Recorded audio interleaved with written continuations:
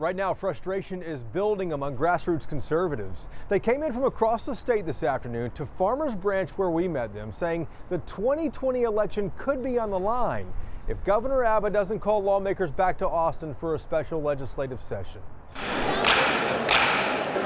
The legislative session ended in May, widely seen as successful. Homeowners got relief from rapidly rising property taxes.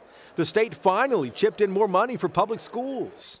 But grassroots conservatives say many of their priorities were ignored by Republican leaders.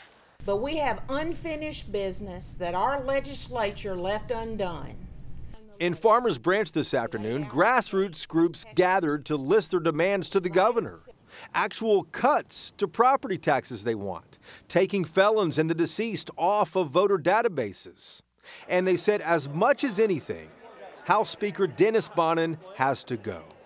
Bonnen would not resign. He just decided not to run for re-election after getting caught on a secret recording bashing his fellow lawmakers. If Dennis Bonnen is left in place as Speaker going into 2020, he becomes the poster child for Democrats, pointing to the Republican Party and saying, this is the party of corruption in Texas. It is up to the governor and the governor alone to call a special legislative session.